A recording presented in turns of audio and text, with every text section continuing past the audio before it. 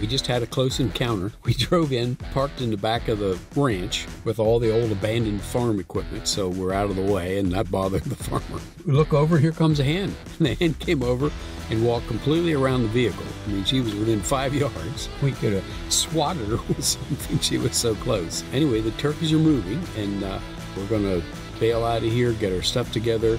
We're going to have a good wait, I'm sure, because it'll be probably a couple of hours until the main flock gets here. But some birds are moving around, and you never know. An old Tom could just come cruising by and find an arrow.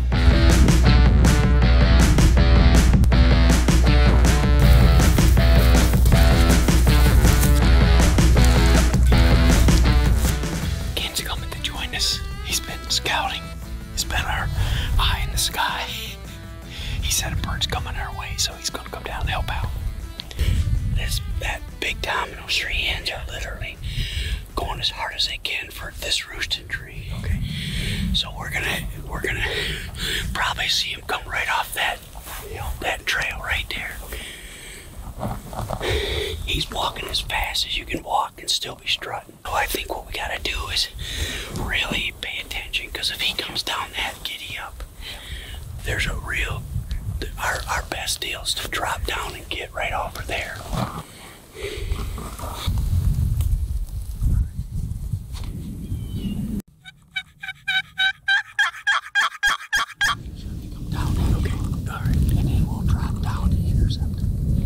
We're looking at a gobbler who's all fanned out with the sun shining through his feathers. It's absolutely gorgeous. It really is pretty. I said he's almost too pretty to shoot. He's got 3 hens, and we think he's coming this way. We don't know. They just keep... That's a strutting area for him. He was there this morning for an hour, and I think he'll strut around there till the hens decide it's time to go fly up to the roost.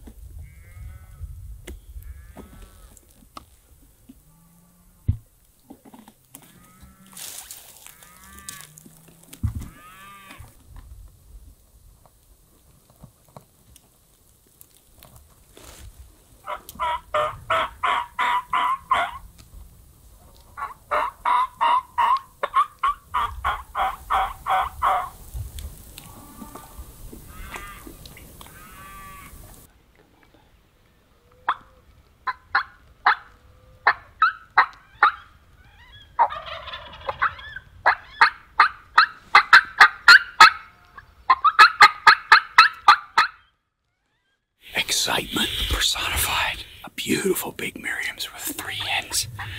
And we watched them for an hour come in.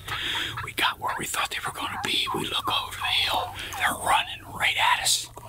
But they veered off at the last minute. The decoy normally works. This gobbler is just, he must have had his butt kicked or something. He just didn't. He isn't coming to it. He isn't going to fight it. He's a lover, not a fighter. Yeah. So they went up in the tree. We're avoiding the tree, going around, going back to the rig. But here's a great spot for Uncle Joe. Give it a try tomorrow morning. Yeah.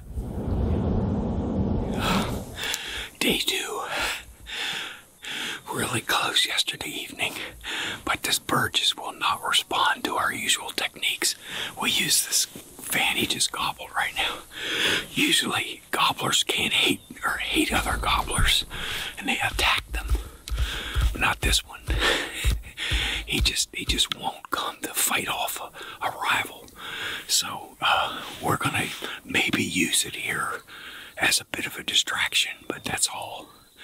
And we're hoping we're at a place that he's going to come to, a strutting area. We're going to just wait and try and sit and wait and be quiet and be hidden until he shows up, and then hopefully get a shot. This is the last morning of the hunt. I only have a couple hours left in South Dakota. So we bought a 12 gauge backup just in case.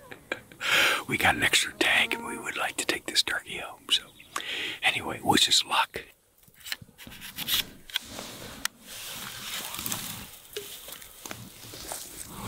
Now's the hard part. We gotta just sit and wait.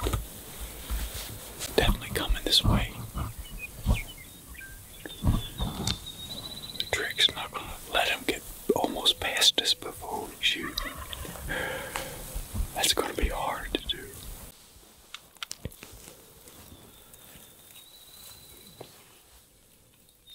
me when to go up.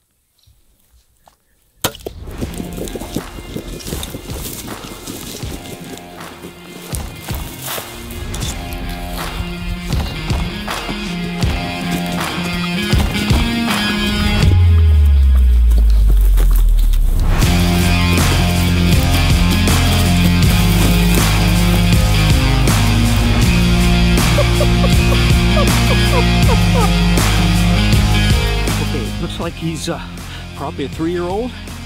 Got nice hooks. Oh boy. Sunrise indeed. Oh, what a beauty.